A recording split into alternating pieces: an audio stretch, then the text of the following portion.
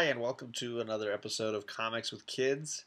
Um, I'm starting a new series of episodes for the channel that I really wanted to do some breakdowns. I haven't really done much of that on a larger kind of scale. We've done sort of individual issues, and Kate's broken down some stuff that she really loved, but I've been reading through some books that are outside my norm and my comfort zone, and I've been kind of enjoying that. And I wanted to sort of share what I've learned in case you're in the same boat. I know we've got a lot of Marvel fans that are on following my channel and that I have made connections with. So I thought, why not share some of the knowledge I've gained as I've expanded my knowledge of the DC universe a little bit. I love Batman. I have a lot of knowledge in the areas of Batman and in some of the big event stories, but not necessarily in some of the smaller characters. And thanks to the help of Fire Guy Ryan from the Geek Street 101 podcast crew and from his own Instagram and YouTube channels, he's been getting me into Green Lantern, and he has a big passion for this character and specifically for the Geoff Johns storylines that he created, recreated the character, I should say, or maybe perfected the character. Um, these are not terribly old. These are fairly recent stories, and he gave me a bit of a roadmap to let me know kind of where the story is going to go and which trades I should read and kind of which order. I did it out of order from what it should have been done so that I could follow closely kind of what Ryan was saying. And I'll give you kind of my breakdown. I started with this one I just showed you. It's called Secret Origin. Chronologically, if you went issue by issue of his run, Geoff Johns, this would come much later. I started with it because it is an origin story, and it basically gives you Geoff Johns' version of how Hal Jordan got the ring and how those first few times using the ring might have gone. And he obviously bases it on what's already canon and then just kind of builds on it and gives it a slightly different personality. It's a perfect beginning spot. I'm sure they did it to coincide with the movie Ryan Reynolds did, which I hear isn't really good. I never saw it because it's also that origin story idea, right? And so they kind of built a lot of that into this as well. So the artwork is really good. The storyline is really well put together. The art pops off the page, and Geoff Johns really does know how to like write something that builds and escalates, and the storyline really picks up speed.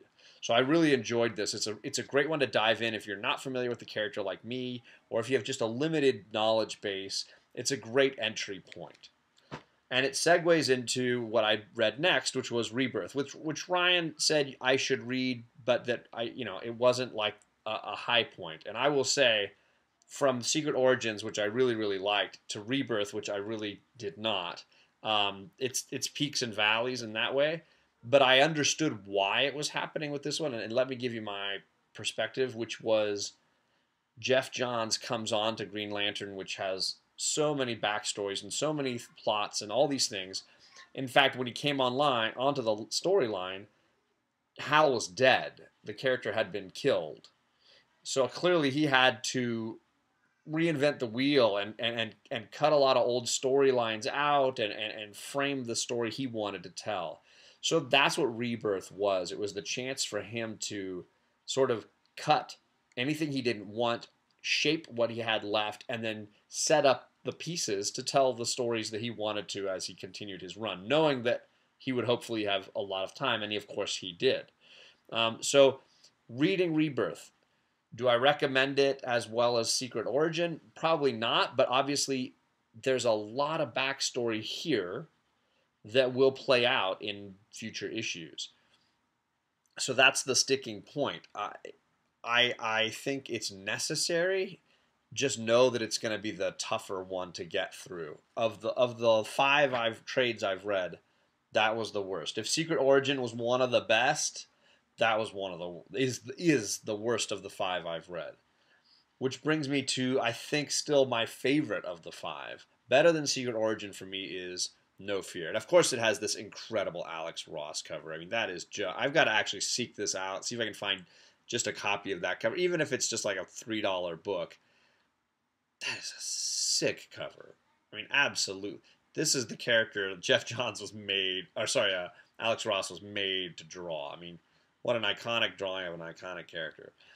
Now, why do I like this one? I think it finally is the story that Geoff Johns he wanted to tell. You get to have all the human backstory stuff.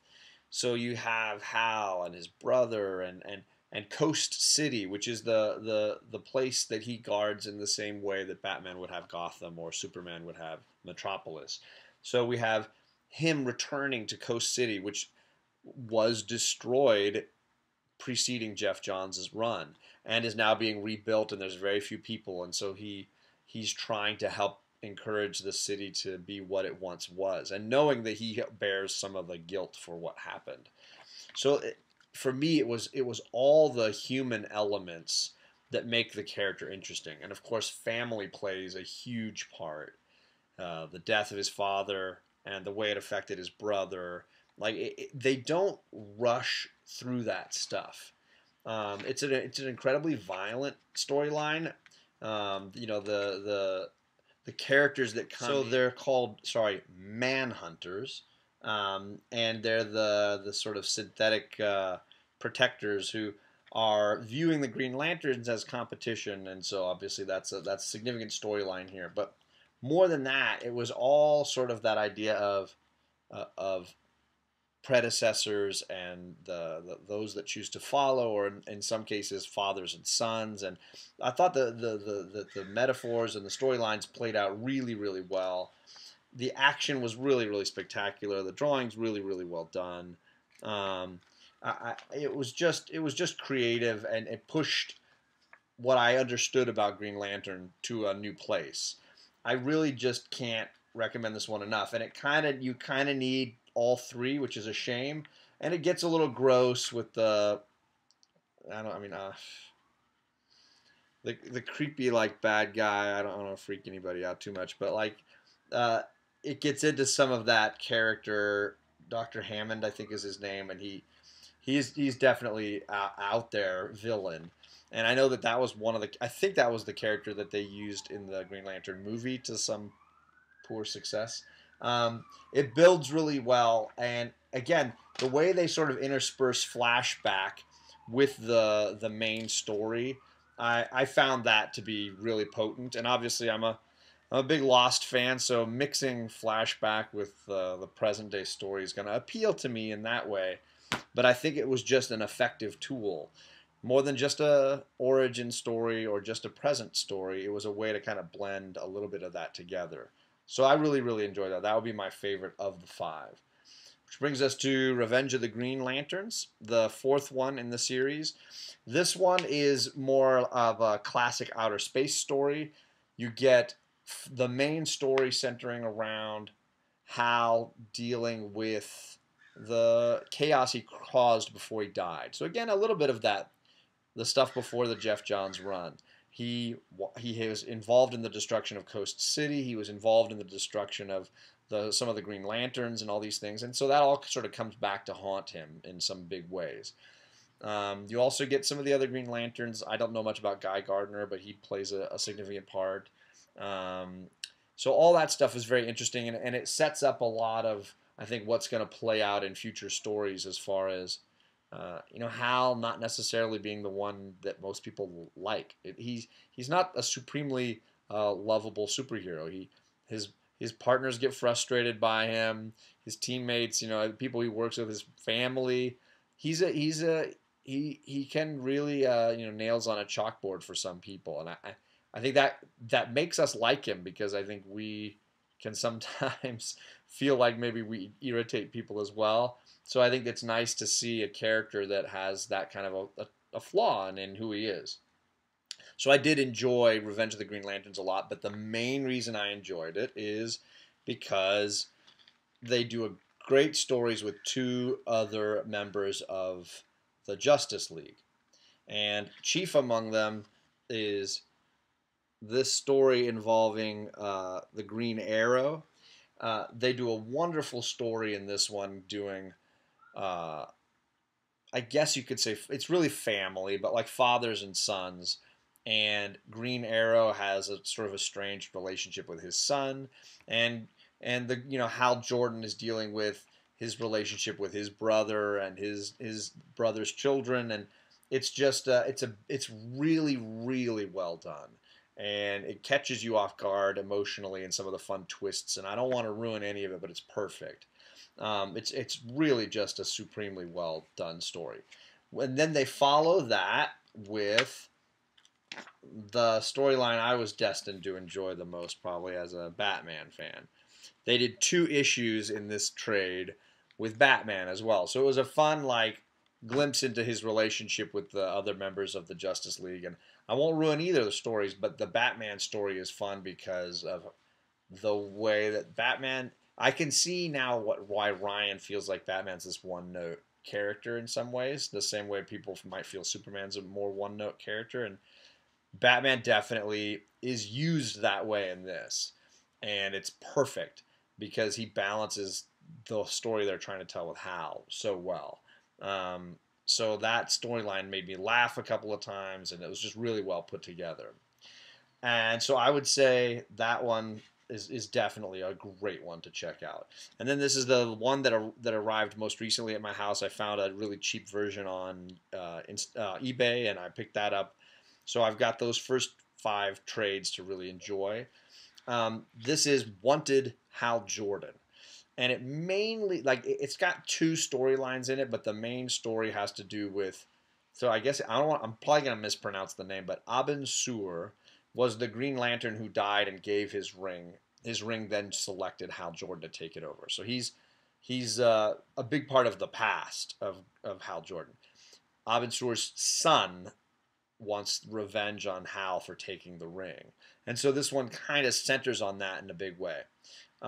What I liked most about it was, and I'm not going to ruin it, but John Stewart was a small part of those other 4 trades. He didn't play a significant role. And Hal keeps saying over and over again through these trades, well, John Stewart's undercover. He's doing something for me. He's on assignment. You get to find out what that assignment is here, and it's a great twist. And you really don't see it coming. I at least I didn't, and I like to think I usually spot that kind of stuff. It was well played. So that's the first storyline.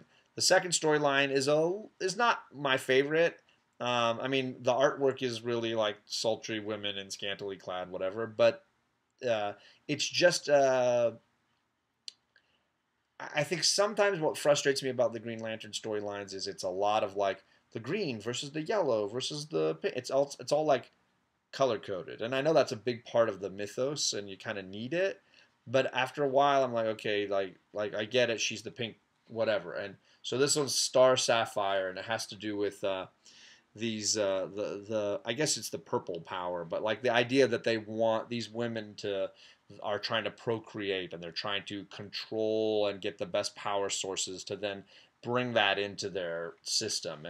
And so they take over the at different points the 2 women in Hal Jordan's life, his ex-girlfriend and the new girl that he's kind of interested in. And it's really a pretty weak love triangle kind of storyline with Hal and the 2 girls sort of fighting over him in a way, like literally and figuratively.